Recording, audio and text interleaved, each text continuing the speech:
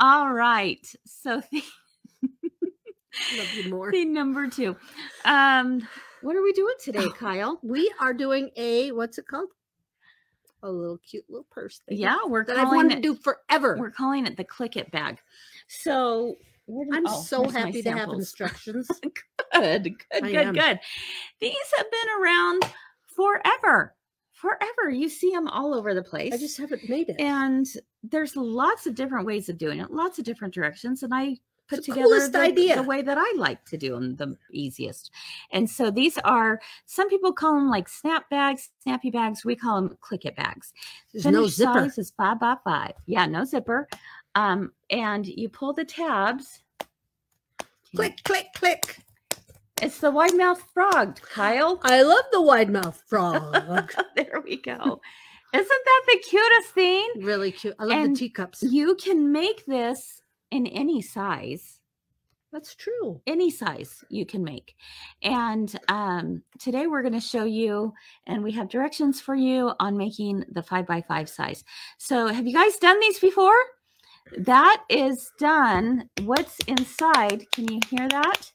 Is a tape measure. Ooh, don't take your new one. No, Mike. You know those that don't come back in? Mike was like, did you take my tape measure? I said, no, I went to the dollar store. Thank you very much. That's at a dollar store? Yeah. You sure, Kris? Yes. Okay. Yes, I'm sure. Kyle. No. She would never pretend. I would never. So, or you can go to like Walmart and pick up for a couple bucks. I mean, you can go out in the garage and pick up your husband's. That's there we go. No longer in use. Oh, that's 7. You guys, some of you have never seen these before. They haven't. Oh my gosh. I'm so excited to show you this because it's the easiest, cutest, sweetest little bag. And these will make stays closed. They do stay closed. And you pull on the tabs and they open. Oh yes, it's now the $1.25 store. Oh yes, that's right. That's right. So, and again, you can make them any size, and they're so fun. And you only need one of these, and you can make oodles of them. Oodles. All right. Until your husband finds out you took it. That's why you go buy a new one. Oh, yeah. Okay. Okay. All right. My husband has like 17. There you go. So this week we're talking all about scraps and what to do with your scraps. So when I was trying to think of what's something Don't you just put them in a big box and someday? And this is one of those somedays. Oh. Yeah. Oh, I love it. Okay. Also, you can use a charm pack. How big did you say that was? You couldn't use a charm pack on this. It actually has to, it starts out longer. Oh, that's right. That's right. You fold it in half. So, okay. We ready to show them how it's done, Kyle? Okay. So first of all, you're going to need 2 square pieces. Okay. All the measurements, everything are found in your pattern. 2 square measurements, 2 square pieces, I should say, that Kyle's going to show you how to fold and fold again so that we make little prairie points for the pieces to pull out. Okay, so let's go ahead and do that. The cool thing about the prairie points is that there's no raw edge showing. Exactly. Yep. Okay, Kyle. Okay, look at, I got my 2 squares, and how big did you say they were? These ones end up being 3.5 by 3.5. Yep, 3.5. Okay, so I'm going to put it right side down. I'm going to fold in a triangle. And we could iron. Did I not turn? Oh, you're going to bring it over? I'm just going to bring this over. Okay, good job. Oh, yeah, we got cords. Okay, so I'm going to fold it in a triangle, wrong sides together. And they're mostly right on. I'm just going to do a little press there. And then I'm going to take it and I'm going to go like that. See, all your raw edges are on one side. Yep. You see that? So it's kind of very similar to if we were making single prairie points. This is what you would do. Yep. I'm just going to hurry up and do both of them. No, that's great. Whoops. Not that fast.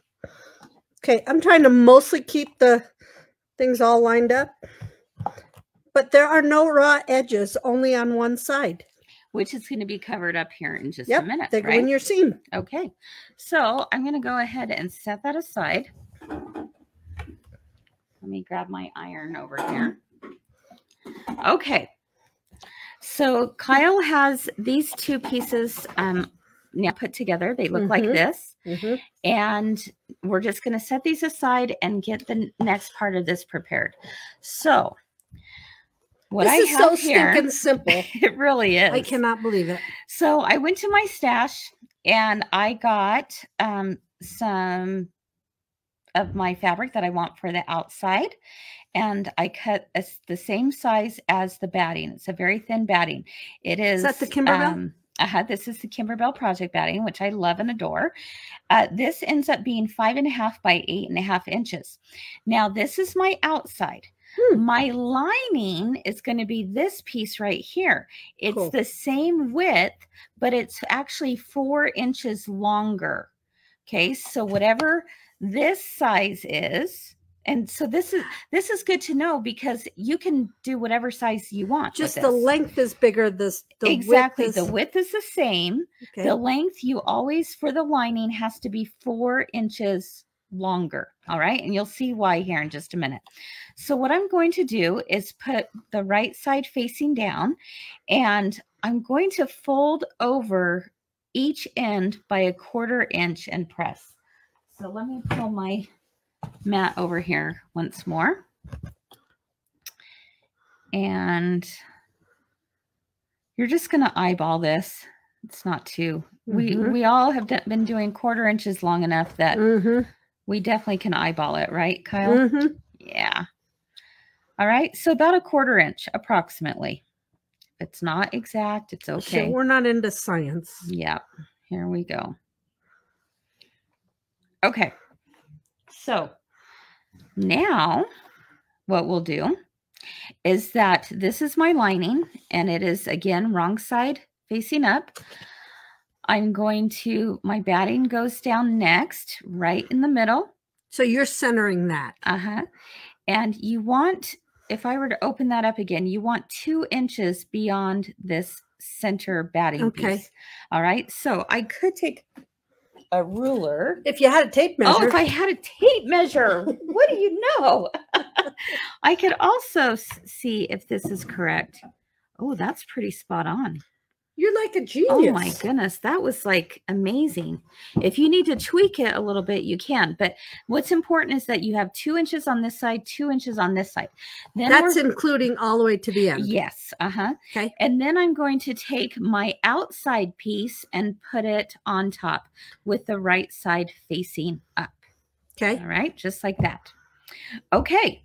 Now at this point is when we're going to put in our little tabs. So remember how Kyle mentioned that there's a raw edge right here? We're going to place that raw edge right up against here, and it's going to be centered between this point to this point. And we could place a pin in there if we want, but actually, Kyle, there's something else that I like even better. You're amazing. This blows my mind. A glue stick. Yep, that's an Elmer's glue stick, folks. I'm going to take that and I'm just going to put a little dab of glue, and I chose purple so you can really see it right there. And I'm just placing that right there in the middle. Okay. And then I'm going to take my iron and just hold that for just a minute so that it dries. Okay. The reason why I like doing this is because I don't have to mess with pins on this. Sometimes when we place a pin through all those layers, things can screwy. Yep, exactly. And then I'm going to do the same thing on this side. And it's right on your raw edge. Yep. It's just to temporarily hold it in place. All right. That's all. And you centered this one. Cool. Okay. Now that those are held in place, I'm going to do the same thing. Remember when I folded this over by 1/4 inch? I'm going to take my glue stick and do the same thing here. I'm just running a little dab of glue just on that seam. And now, watch carefully, I'm going to bring it over the top just enough to cover this raw edge. Now this raw edge will match up with that raw edge. Nice. So what I've done here is I've created a casing, and I'm going to put an iron to that just to hold it in place. See? No pins. I love the colors. Isn't that pretty? And then I'm going to do the same thing on this side. Right on your folded over edge. Yep. And I'm going to bring this over and just line it up against, just barely covering that, right? Okay. Give it a little finger press and then press it with my iron, which is going to dry the glue very quickly. Look how easy that was. That's amazing. Okay, so now everything's in place. Now I'm going to actually, Kyle, if you don't mind, I'm going to have you do a top stitch all the way down right here. So again, we've created a casing. You can see that this is like a tube. This is an opening because this is where our tape measure is going to go. So she's going to top stitch all the way down on both sides. Okay. And while she does that, I'll answer some questions. Okay. All right. Okay, there you go. Okay. So she's getting that.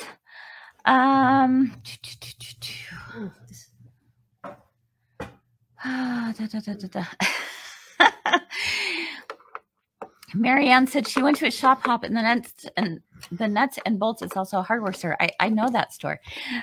Someone brought in a Stanley tape measure to see if it was under warranty. It wasn't. My husband asked if he could have it. I trained him well.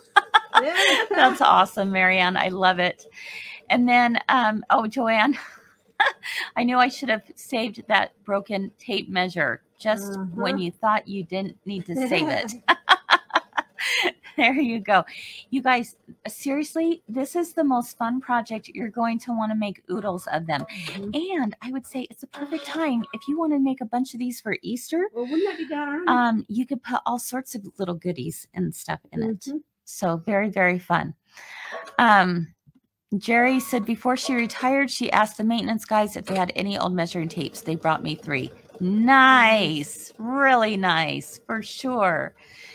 So yeah, there we go. You got to have the metal tape measure. All right. Yeah, no fabric. So now here's the next thing while she's doing this. You are going to cut your tape measure in two pieces. Okay. However wide your pieces. Nice job, my friends. Look at that. See how she just top stitched that? So no matter whatever width this ends up being, this was, again, the width was 5.5 inches. Listen to this part. Okay. You're going to cut your tape measure 1 inch smaller. All right. So you're going to cut it to be 4.5 inches. So I'll do that right now. And you want to use a pair of scissors that are your paper scissors, folks. Just saying. You want to use paper scissors, not your nice quilting scissors. Okay. And these are my paper scissors. So 1, 2, 3, 4.5. I'll just cut it right there. See? Hey, easy. That was slick. Yeah. And then there's my half. 1, because you need to cut 2 of these. 3, 4. You need to cut 2. All right. So there we go. Cut that a little bit more. Okay. Now, the next thing that's important, so you have 2 of these, is that you're going to take a little piece of electrical tape. All right.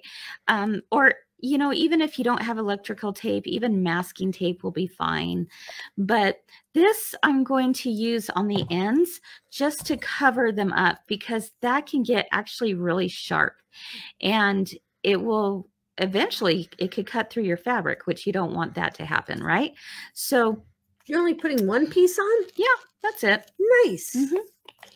So just a little piece of electrical tape on both ends. There we go. Okay, just like that. And we'll do one more on this side. In fact, you know what would be really fun, Kyle, is if you wanted to do a whole bunch of these, just take your tape measure, hurry and just cut them all into pieces. Oh, yeah. Then tape them up, and then you just put them in a little jar. You have them ready to go. That's a good idea. Whenever you want. What a cute little gift for my grandkids to give each other. Oh, their friends. That's a great idea. I love that. Okay, I'm going to put a little piece of tape. You could always put a monogram on that. On the end. Oh, you definitely could. This would be a great thing to embroider. Oh, when you're done cutting, so nobody gets cut by that. Yeah. Good idea. Safety. Safety first. There you go.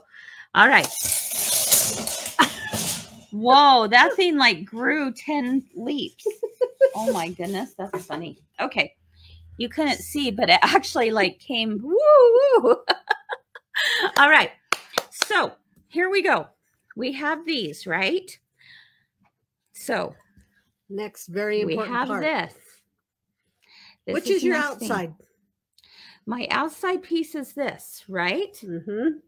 So, what we're going to do is we need to insert this into the casing. There is a rounded edge. Can you see that? It's curved. It's curved. Convex? Convex. What is it? Convex or concave is in? Concave is in. Convex. Yeah. Convex. Look at you go. All right. So, yeah, don't let the lock go back into the tape measure. That's why I say just do it. You'll lose it. Put a little piece of tape. Cut it all the way off. Yeah. Yeah. Cut it all the way off. All right. So what I'm going to do is I'm going to insert this in, and the outside of that curve. Concave and convex. Don't tell me. What? Did I get it too small? No, we can work this through. Hold on. Let me do it without being up. There you go.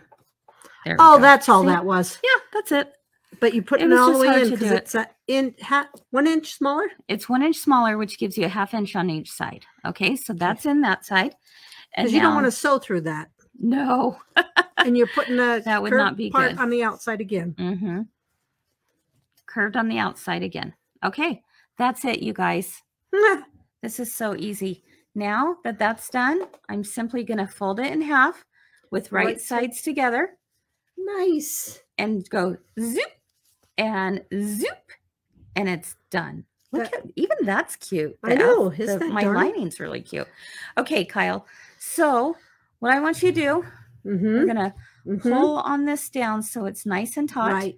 Now, do you start at the top so they are matching? Either way. It doesn't. Yeah, probably. You know what? If you want to be sure that it matches at the top, I would start at the top. So start at the top. Definitely do a back stitch. Okay. Do your 1/4 inch all the way down and do a back stitch there. Okay. So Kyle's going to do that on both sides. Does that make sense to everyone? Are we making that clear? I'm going to make this. So see, it was like this, and we're just folding it in half. That's it. Because your curves on the outside. Yeah. Okay, so go for it, Miss Kyle, and Woo! I'll answer questions. Okay. Yeah, you could cut the ends rounded. Yes, Jamie, but I would definitely still use some tape. Duct tape, masking tape, electrical tape, any one of those. Okay, would be fine. Debbie is asking if it can be serged. Yes. The only thing that if you're going to serge it, you want to you may want to cut your tape measure even a little bit shorter. You just don't want to take any chances of it going over the tape measure. Now you have a 1/2 inch to work with. You should be okay. But yes, you can definitely serge it. Kathy said it would be nice to have a French seam. Again, you could do it, but you don't have a whole lot of wiggle room there. But it definitely could be done. If you're going to do a French seam, you're going to put wrong sides together first, sew an 1/8 of an inch seam, turn it out, then do right sides together, do a 1/4 inch seam, and then you don't have anything opening, any edges showing, I should say. Okay. Yep, Linda likes to do the French seam. Yeah, you definitely can. You definitely can. So, yeah, just don't throw anything out for sure. Brenda said she would triple stitch or overlock the edges. Yes, you could do that too. In fact, on these ones that I did, I sewed the seam and then I did a zigzag stitch over top of it. Okay, just for added measure. And yes, the raw edges show on those seams, but it really, I don't think it's that big of a deal, right? No. No. Okay, so that's it, you guys. That is it. I'm going to just take some scissors and just do a little cut out of the bottom. Okay, corner. I got a question. Yeah. I see a lot of times where you could take your pinking shears. Yep, you could do pinking shears as well. And so see how Kyle did the straight stitch? You could go back and do a zigzag stitch if you wanted. You could do a serger stitch. I mean, there's lots of things you could do here, right? And let's see. What do we look for? I am looking for the R&K tool. Probably in the drawer. Yeah. Yay. What do you know? Here we go. Can't live without it. No. I'm going to use my R&K tool.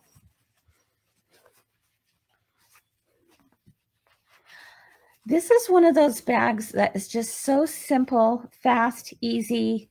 It'd be so darn to do for Easter. But I just didn't want to, I mean, yes, you could do the French seam, you could do the serge seams, you could do all of that. But then again, you don't have to.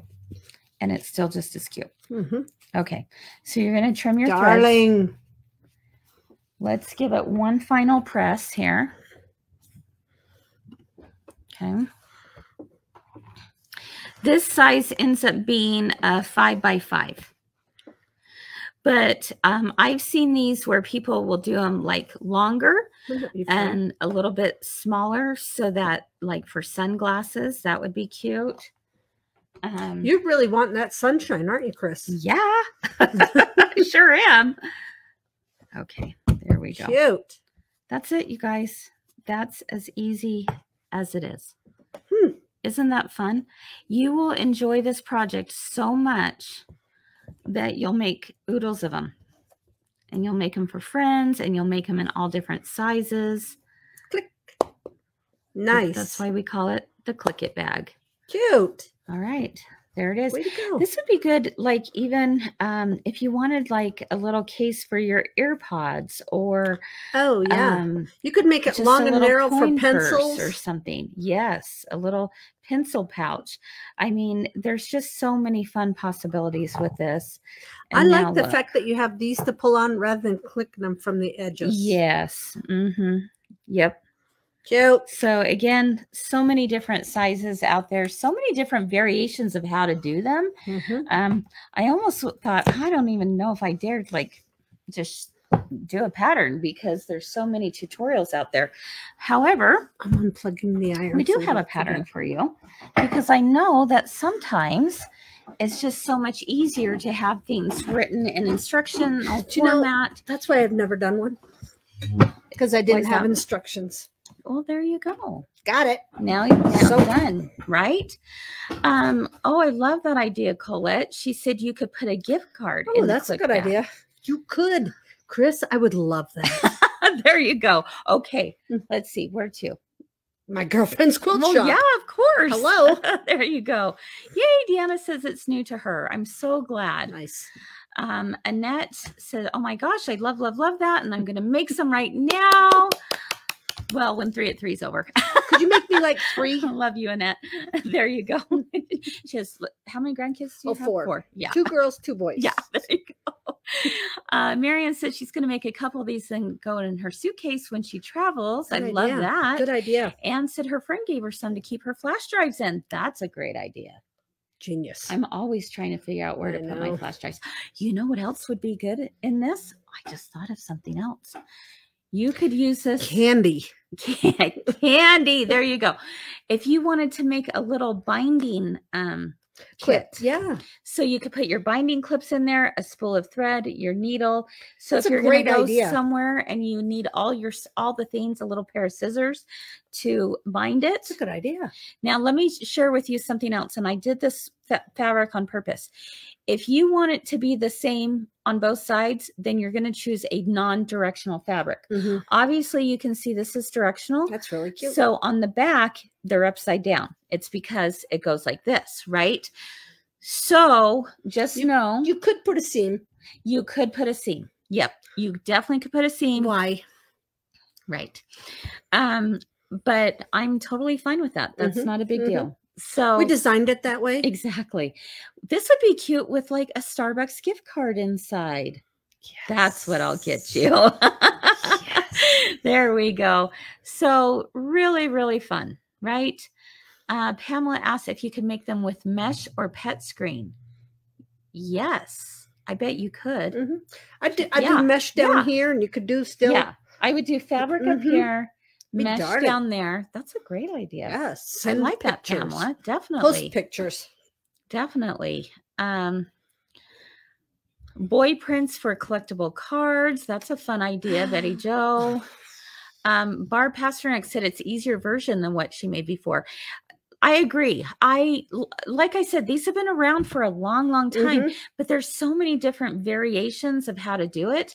And this is the variation that just like seemed to make the most sense to me. People told me, oh, it'll cut you, it'll wear out the fabric. That is why I love this.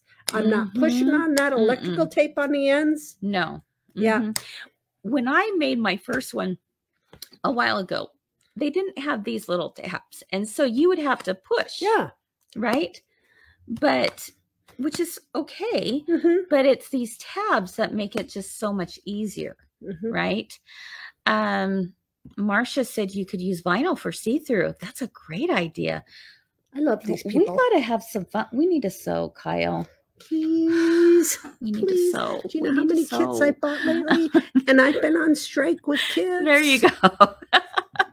Are you? Charlotte's attached a D-ring when she made hers. Excellent idea. You could add it to a keychain really easily, or put it in, add it to your purse. That's right. These kids are geniuses. Oh my goodness. Someone said like doggy doo-doo bags. Nope, I'm out. Or dog. Well, no. That they put the plastic bags. Oh, I know. Not the doo-doo. I'm out. I'm not walking a dog. I'm an animal lover. Kyle, far away. Kyle, there you go. Lynn says the tabs make it cuter too. I like that. I do too. A tissue holder for your purse. Good idea. Yeah. No, Alice, you don't need to stitch your triangles closed. Nope. How wide does the tape measure work? That's a really good question, Donna, because there are different sizes. There are different widths, right? The one that I have found I like the most you with put this it on particular there, one you? is a 3/4 inch, and I put it on the pattern. Yeah. So 3/4 inch. If you did it wider, you'd have to make your casing wider. Exactly. Make your lining bigger, longer, even longer, right? Lining. Yeah. Yes. Thank you. Yes. Whatever your lining is going to be is always going to be 4 inches larger. Now, obviously, if you use a 3/4 inch, right? You could use a wider one, and then you just got to make sure that you have enough for your casing, right? Because we're not cutting down that tape measure. Brenda said, if only you worked in a place where you had sewing machines so you could sew. I know, it's really hard. Exactly. There you go. We keep saying we're going to have a sewing day. I know. One of these days we are. Someday. Someday. In our dreams. There you go. That would be so much fun. All right, guys. So lots of great ideas are coming out of this. Thank you so much for sharing. Yeah, for sure. Kathy's asking, can you make a 12-inch wide purse? How wide before the metal tape misbehaves? I don't know. That's a good question, Kathy. If you're still using the tabs, would you want to make your tabs bigger? It's an experiment. Go ahead. I would experiment with it. Yeah, before it misbehaves. I mean, if you're using a tape measure that's already not working, because who would buy a brand new one? And you're going to use your scraps. Dollar store. And you're going to use your scraps. So it's a new adventure. Exactly. I don't know. So that's a really good question, Kathy. I'm not sure, to be honest with I would you. not But make a great big purse over your shoulder. I would play around with it and see. 12 inches. Because you know when you get a tape measure, you got a long way and then it goes blip. Yeah, right. Yeah. So that's why, yeah, good point about like how before it misbehaves, right? Mm-hmm. Like bad tape measure. Okay. My arms are tired. My arms are tired. Finish measuring. There you go. All right, everyone. I hope we've inspired you to try something new or to revisit something that you haven't done for a long time. Bunny pillows for Easter, and now I have to make these. Yeah. I got to go home. That's right. Sorry, don't your tell kids my are daughter. not going to be done. Yeah, that's the thing. You got to find a way to sneak into your house in the back without her seeing. Exactly. Oh, she does Life 360, so she knows. She knows where you are. Turn it off. Turn it off. All right, everyone. We've done theme number 1 and theme number 2. It's time for theme number 3.